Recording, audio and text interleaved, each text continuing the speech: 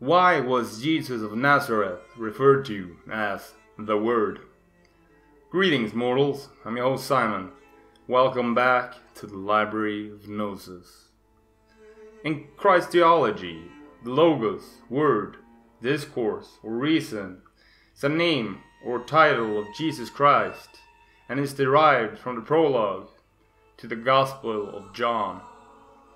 In the beginning was the Word, and the Word was with God, and the Word was God. This has always stood out to me as being quite a particular title to give someone. But during my research I have begun to form an opinion on why Jesus was given this title. The Christian belief that in the beginning was the Word draws obvious parallels to the Hindi Aum, which symbolizes the supreme personality of the Godhead.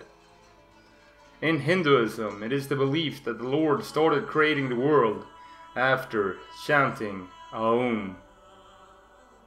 You find a lot of strange parallels between supposedly disparate belief systems. What if I told you that telepathy is real, and you're experiencing it every day, even now? If your internal lexicon matches mine, then my thoughts can become yours through a series of small mouth movements.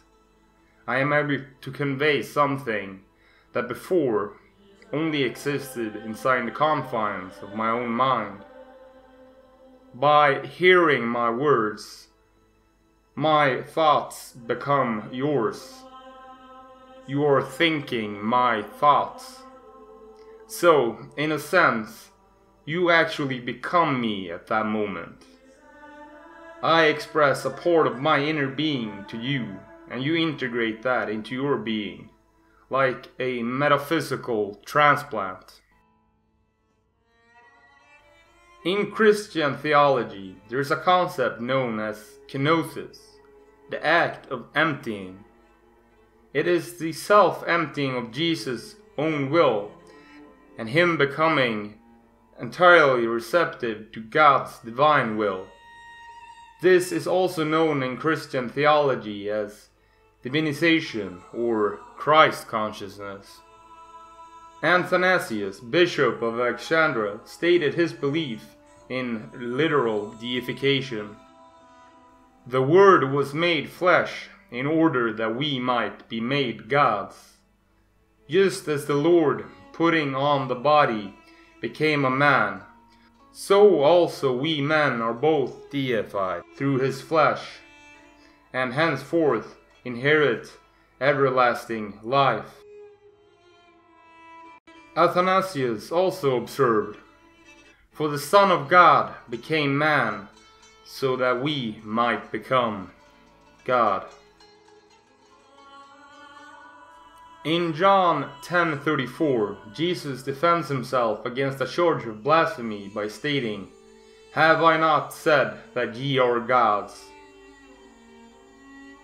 Also in Psalm 82:6, "I said, you are gods, and all of you are children of the Most High."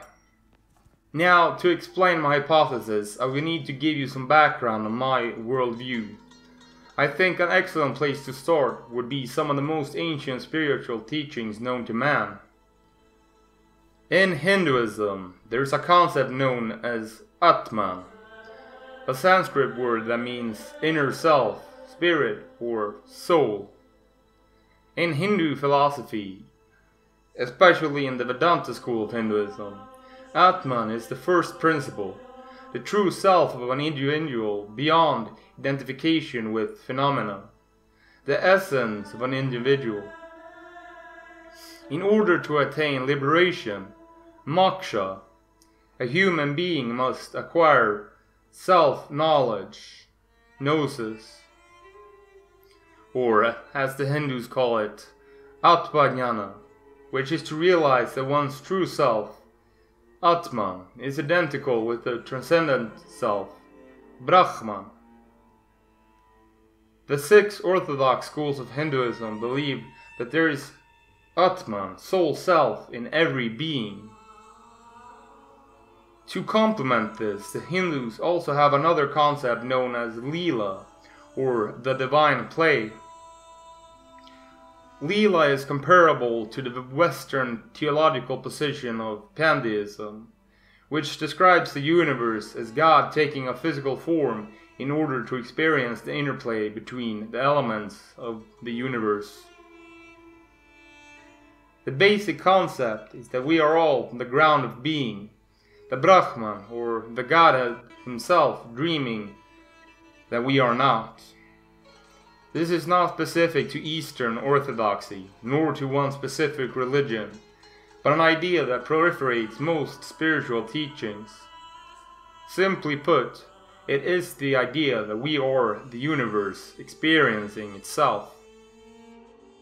So if you imagine Jesus as the Logos from this perspective, as the Godhead dreaming he is a man, this concept of Jesus as the Word begins to make a lot more sense. Jesus was the Word of God made flesh. Then Jesus spoke his gospel. Good news. And so the Word of God emanated into his disciples.